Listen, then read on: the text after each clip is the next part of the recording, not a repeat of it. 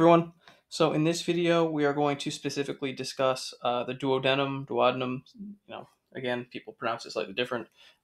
So when we're looking here at this first part of the small intestine, again, one of the major distinctions are the plicae circularis, like we discussed in the last video, and these are the little projections these circular projections that come up throughout the small intestine.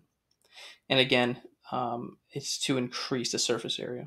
These folds come up from the submucosal area, and then along these plicae circularis are going to be these intestinal villi. So the villi are these little projections that kind of come off of, again, you see it here. They're going to come off of it. So this is going to increase surface area, again, just like we've talked about. One of the distinct characteristics, something we haven't talked about since maybe semester 1, is the fact that they're made of simple columnar epithelium. Again, it's simple, it's one layer of cell, but it's there to absorb as much of the nutrients as possible. So with that said, here is the duodenum. If you guys have any questions on this part of the small intestine, just let me know.